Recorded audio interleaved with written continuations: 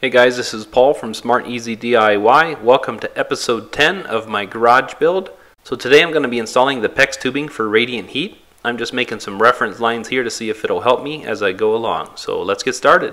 In my case, what I'm doing is I'm stapling the PEX directly to the foam board, and then after that I'm going to do rebar on top of that. That's what my concrete guy requested because he wants to score these and he wants to make sure to not hit the PEX. So that's kind of going to hopefully hold the PEX down low, and we'll see how that works out. So I'm hopeful, since the rebar is going to be separate of the PEX, they're going to be able to pull it up higher. They're going to pull it up when they pour. That should help out, hopefully, so it doesn't hit any of that. I was going to show you this as well. You're probably wondering what these holes are right here. I decided that I wanted to prep for future in case I'd ever want to put a car lift in here, because I do work on cars quite a bit, and I wanted to prep for that. Everything that I've seen, my brother's mechanic, he has a couple lifts, so he kind of told me what his spacing were on his. There's the older style and new style, and the older ones have a little bigger footprint, but I think this should still suffice. So I went 2 foot by 2 foot, and they do say that they're okay for 4-inch concrete slab, which he put his in after the fact, before he knew that it was going to be that. And his is only 4-inch, but he did a really strong mix, which I'm going to do 4,000 or 4,500 PSI with fiberglass mesh, plus the rebar, so I think it's going to be a really strong floor. All that to say is I did want to get it as thick as I could though. So I decided to eliminate the foam under there, so that'll make it 6.5 inches thick of concrete right there. And I'm going to notate very carefully these measurements, so I know once the floor is done, if I ever in the future want to put this lift in, then I'm going to make sure I know exactly where this is. I might even refer back to this video. So hopefully YouTube lives forever, right guys? So I'm going to avoid these areas with PEX as well. I'm going to give myself plenty of room because when I go to anchor these in here, I don't want to take any chance of hitting any tubing. So the one little place where I do have walls back here, I think I'm just going to do like I did in my house. I think I'm just going to glue them down because they're not going to be load bearing or anything, these walls. So I think I'm just going to put them in really tight, top plate, bottom plate. So I think I'm not going to worry about avoiding tubing under there. So I don't have to worry about anchoring down into the tubing. So that's my plan. I'm getting ready to start my radiant heat tubing in the floor, the PEX tubing. So I wanted to show you this PEX tubing uncoiler that I made. I actually have a video on this already. If you want, I'll include a link right down here, and I'll try to link it up top as well. I made it a couple years ago, but this is a little bit revised version. It's actually kind of a simplified version. On that one, I had a little barrel to put in the middle. This one I don't, but I just put 2x4s in like this, screwed them from the bottom up, and then just put this in. And I'm using only 2,000-foot rolls, so it's really easy. I just put a screw on top of that, just pop 2 screws, put the new roll on, put those screws back in, and it works good. So I wanted to show you really quick. I just use a scrap of ply, but I cut it round just so it doesn't hit on anything. But I'll just tip this up here. I just made kind of a temporary support out of 2x4s, and then I used a Lazy Susan hardware under there so that it rotates nicely. And you'll see how it works in the video. It works really well.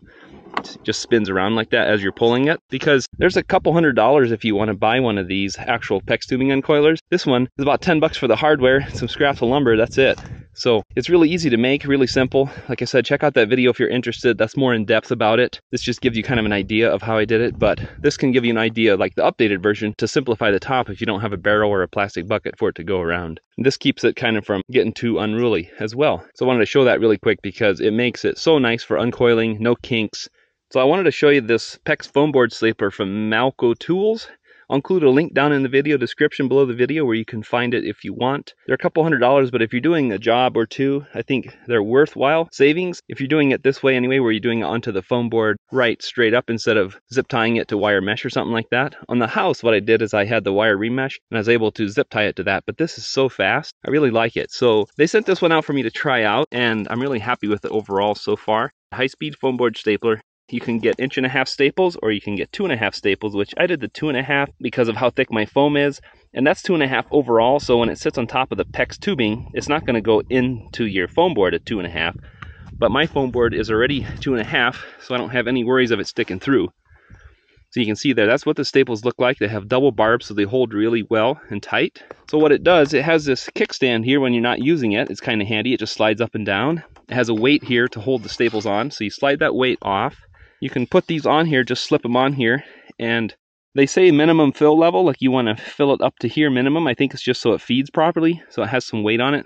Some people have talked about putting extra weight on to push the staples down so they feed better. One thing I found, very first thing, I put the first staple in, the second one jammed. Second and third, actually, they jammed together. But I found out one thing was, I put WD-40 in here and inside here. I worked it really good with WD-40, and I think it was just because it was brand new. It hadn't been lubed up yet at all, and now it's been feeding great. I haven't had any issues with just using the factory weight. I've used it a little bit now, and I'll show you more as I go along, but it's working really well. Right now I'm putting staples about every 2 feet. I'll have to see if that's enough. Right here I just did it extra big to test it out, and I think I'm gonna have to do every 2 feet. I did it a little closer to go around stuff, like when you're making bends, but for now I'm just gonna see how many staples I use. I bought extra in case I need it, but yeah, I just kind of want to show you the process of using this thing and talk about it a little bit. Yeah, if you're gonna be doing your own like this, I think it saves a lot of time. So as I'm going along here, this outside run, I'm trying to stay as close to the outside edge as I can, just because I can't get any closer than that. And then I'm coming back really close to that for that first loop,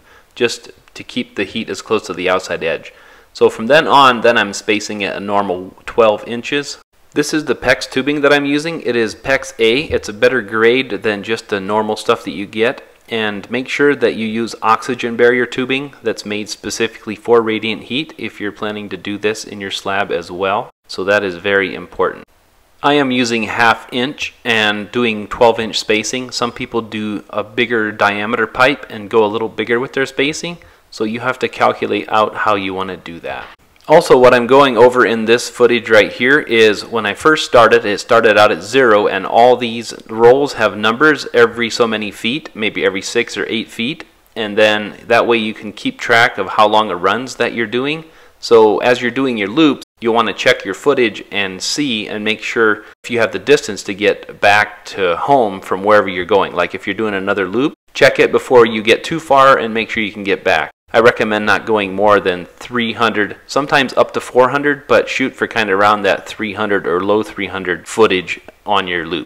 So I did want to talk about this part as well. When I'm feeding this first one in, I like to leave at least 6 feet. It depends on your location. You could leave 8 feet. You don't want to splice them when you go to put them in your manifold, if at all possible, so make sure you leave yourself plenty of room. But I figured in my situation where I'm going to be 6 feet is going to be sufficient.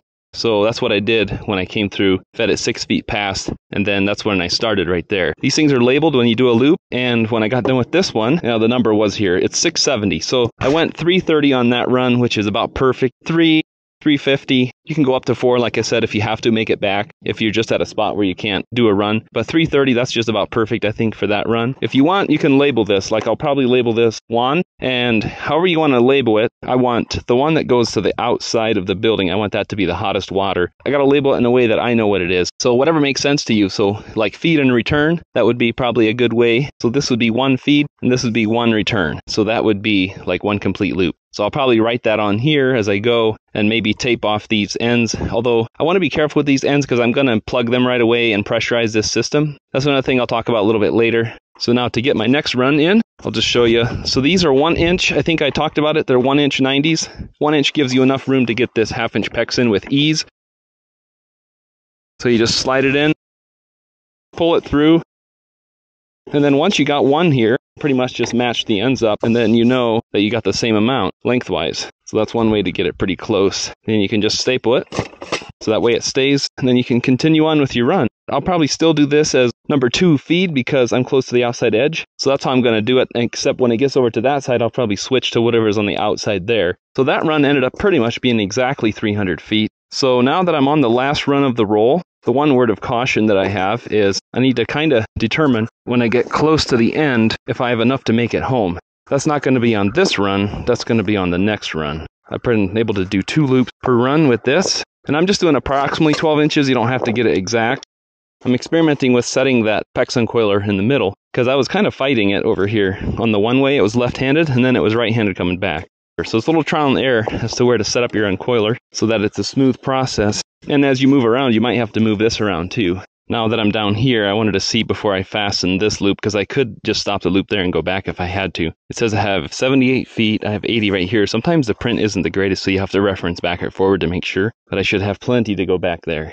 So for setting up the pressure test system for my radiants before I pour, It's a good idea to do this a couple days ahead of the pour at least. I'm going to probably end up getting it like a week ahead just because of the time frame I have. But I want to get this together and get it working. So I just got this simple test gauge. This was at Home Depot or Lowe's, I think. But this is the only size they have. I think it was a 1/4 inch national pipe thread. So then I think all I could find was this 1/2 inch T that's national pipe thread. So I had to get a reducer. So I had to put Teflon tape on there to seal it off really good because you don't want any leaks. I had to go from this to PEX. On this side, I had to go to this shutoff valve. I could have gone to PEX as well, done a similar thing to go to that, but I think in order to get this air chuck to work, this is what I had to do here. But this is kind of nice because then you can have your hose hooked up here without having any air going in. Then you can just crack this open. While the air is flowing in there, you can get it exact. Just shut it off right when it's wherever you want. It's not necessary that you charge every single line. You could put 12 of these on here. Like in my case, I have 6 loops. But I just got these plugs right here, so I'm going to put those in every other side of the loop. So say one side goes on here, the other side gets plugged, and that'll complete the loop. So that's what I'm going to do all the way down. And I have the crimp style. I know there's different kinds. I have this crimp style from one I did before, so I just stuck with that. So I had to get some 1/2 inch copper crimp rings to go with the crimping tool. So that's what I'm going to use on mine because I have a lot of these parts already, so that's what I'm going to use. So yeah, to show you a little bit of the process of what I'm going to do, I'm not going to make you watch this whole thing. But I'm going to pick number 1 right here, and I'm simply going to slip this crimp ring on here. With the plugs, you can actually put it on after. When you crimp these, if you've never crimped PEX before, you want to kind of stay, see you got some, they're not threads, but they're ribs there that you can go on. I like to stay within like an 1/8 inch of the end, just because that gives a lot of good meat. And then get my crimping tool on there. And sometimes they slip a little when you are getting started. But you simply just clamp that together, it crimps it. Like that. So I can do every other one. So I can skip one and then I can plug this one. So yeah, now that I went through and got number 1, number 3, like I went through and alternated every other one. So that way I can hook these on to the other side of that loop. That's the first one. Then this one is the other side of his loop. You have to put the crimp rings on first on these ones because there's no way to get them on otherwise. So I'm going to hook on to that first one there. It's basically everything that's left, but I like to do them in order.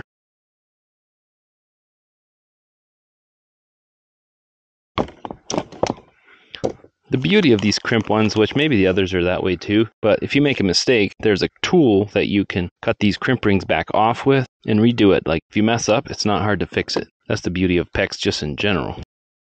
Alright, so there's that. Got those all hooked up. Then what I can do is tape these all together. Hopefully I can get them to stay there somehow. I might have to put some kind of temporary support, keep them up out of the concrete. I can kind of put these together, keep them out of the concrete guy's ways, and figure that out next. Alright guys, well I hope you enjoyed this video. So the next video coming up in the series is getting rebar put in. Down in here in the footer trench and also across the whole floor. So I'll go through that process in the next video. So be on the lookout for that. I'm going to try to get these videos put out a little more closer together. It's just a really busy time of year for me, so it's kind of hard to find time to edit footage and all that stuff too sometimes. So if you guys enjoyed this video, give it a thumbs up. I appreciate it, and we'll catch you in the next one. Thanks for watching, guys.